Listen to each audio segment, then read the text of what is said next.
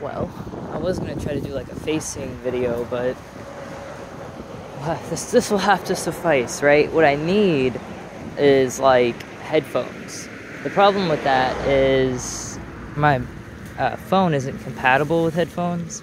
Like it technically is. It's the Google Pixel 6a, so you have to have like an adapter and all that shit. So I don't have any money, but yeah. So I was at Dollar Tree just now, and they were like, oh my god, fucking bitches, let me tell you, okay?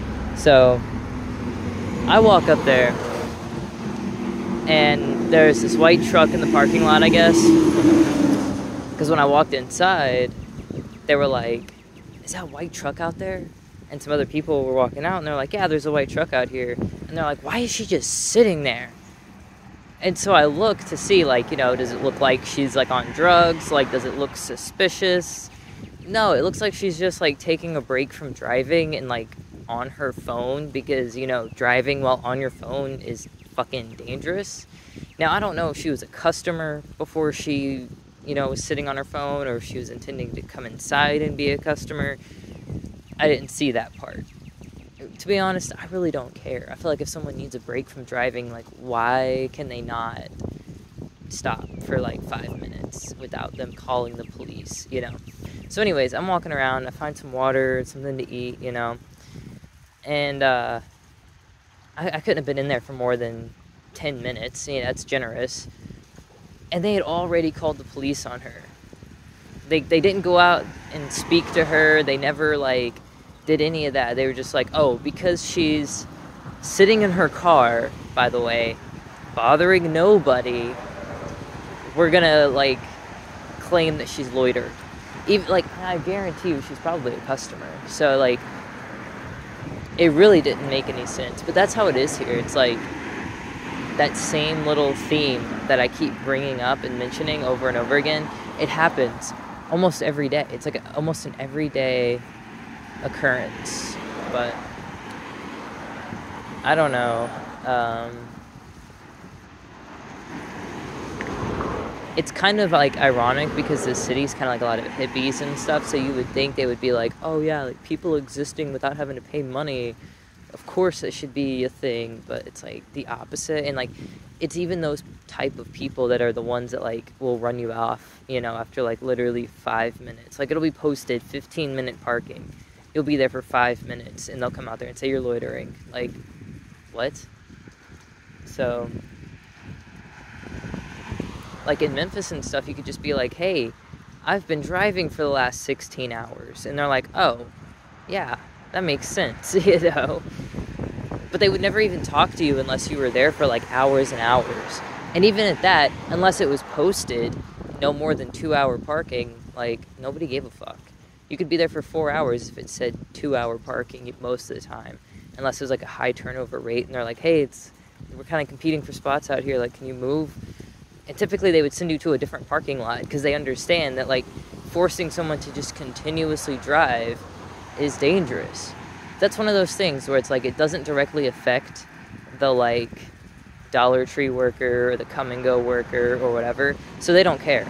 You know, they're like, oh, you know, me doing this is going to actively risk lives. Like, who cares? Who cares about the DOT? Who cares about the laws? Who cares about, like, any of that shit? Get out of my parking lot, you know, like, even just basic humanity, that's all out the door. I don't know. They have an attitude problem here, I've noticed, where it's everything is very self-centered. They can't really see past their nose. Again, it goes hand in hand with the whole, like, spatial awareness. And, like, the driving and, like, just all of the bullshit that, oh, I'm in your lane, well, unless you hit me, it really doesn't affect me, so I'm gonna continue to be in your lane, you know, like,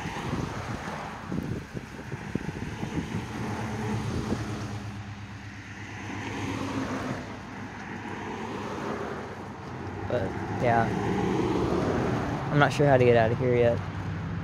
It's taking way longer than it should have. And that's, you know, the mantra I keep saying. It's like, it's the chapter of Mom, and then there's a lesson in all this where it's like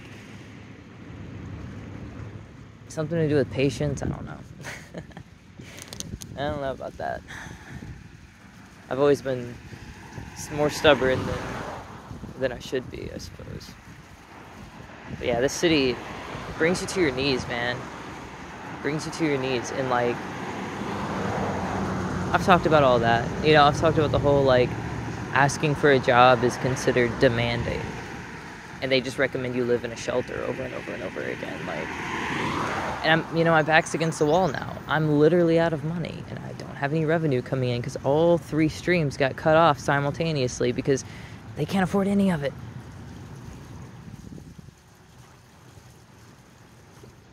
I mean, it really wouldn't have messed me up if they didn't, like, steal from me and all that stuff. But, yeah, it's just petty. Petty, petty, petty. I'll tell you how petty it actually is. Somebody stole my food. Like, how are you going to steal food from a homeless person? But that's the vibes. That's the culture here.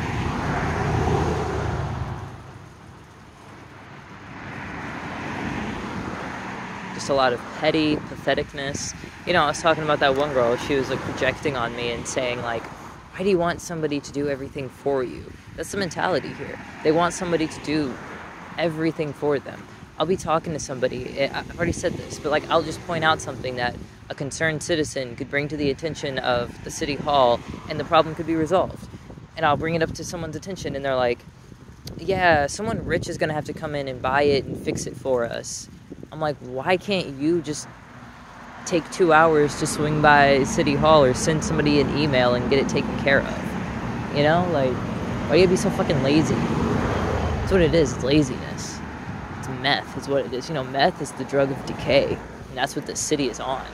They're all on fucking meth. And not even, like, good meth. Not, like, real meth. I'm talking, like, homemade brain-damaging bullshit, you know? And it shows. And it's sad.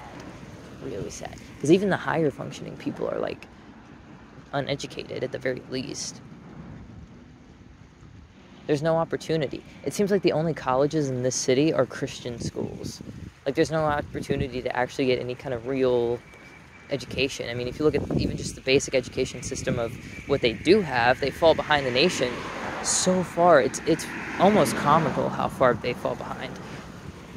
If you look at it far enough back, once you get into the city itself, it's like, oh my god, this hurts, you know? Like, it doesn't just hurt them, it hurts me too. And it hurts my wallet. But yeah, I went to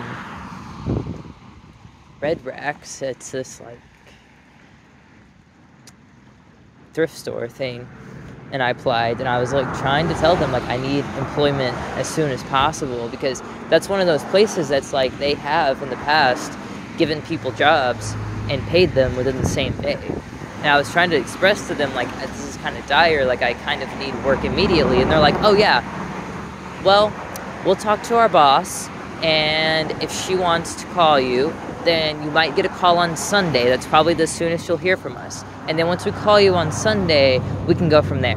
Which means, you know, they're going to set up an appointment for me to come in, to give me, for me to give them my ID. And then they can put me on the schedule. So we're looking at 3 weeks before I even get on the floor. And then I still have to wait for a paycheck. Like, of course it's not anything worth, you know, the pay is not worth anything, but I mean, I'm just trying to get immediate work, you know, like, I need to buy things, like, I'm running out of money. I got lucky today. Somebody sent me $20, and, you know, obviously I'm very grateful for that, and that's probably going to be the difference between me starving and surviving these next few weeks. A lot of these resource programs and stuff, it's a waiting game. Oh yeah, we can help you get food. Fill out this form and wait a few weeks.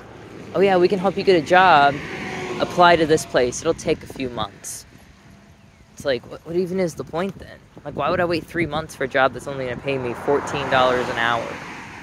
You know, that's stupid. So, I just gotta, you know, survive until July. And hopefully that whole thing works out. I mean, I'm putting a lot of weight on that one hope that these guys are actually going to do what they say they're going to do. And if they, choose not to, then I don't know.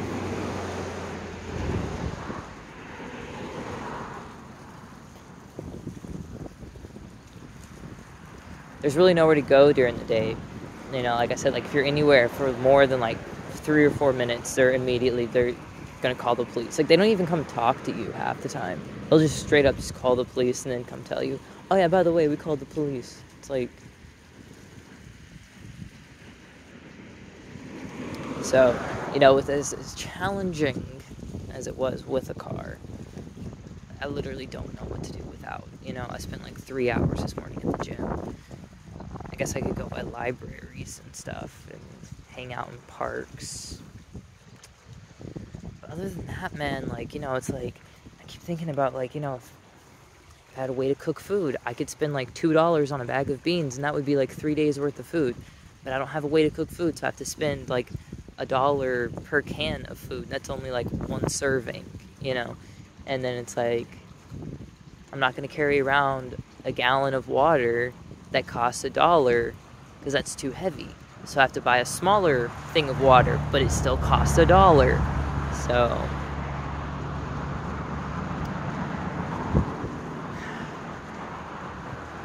but that's how the system is, right? Poor people are punished for being poor, and rich people are rewarded. It creates more division. It creates more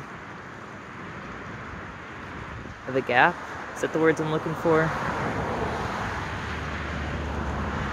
Like the comedian in California who was like, well, it looks like I have 2 choices right now. Since I live in California, I can either become a billionaire or be homeless. And it's like, yeah, that's basically the state of almost the entire nation at this point. Like, he said that like 2 or 3 years ago. And fucking Missouri, yeah, like, Missouri, like, yeah, obviously, like, they're very, like,